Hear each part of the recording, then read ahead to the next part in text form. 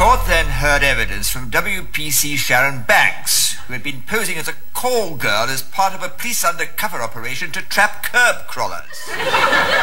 First observed the accused driving round the area very slowly with a shifty look on his face, she said.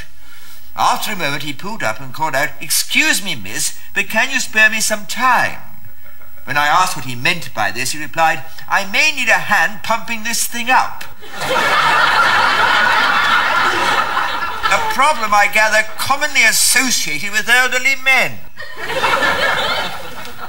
The court then heard that a search of Meldrew's car revealed a mind-boggling collection of chains, padlocks and handcuffs.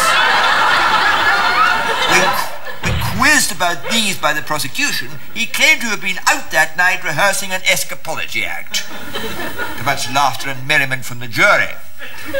And though cleared of all the charges before him, Meldrew was fined £500 for contempt of court after taking the Bible in his right hand and hurling it at the head of the presiding magistrate.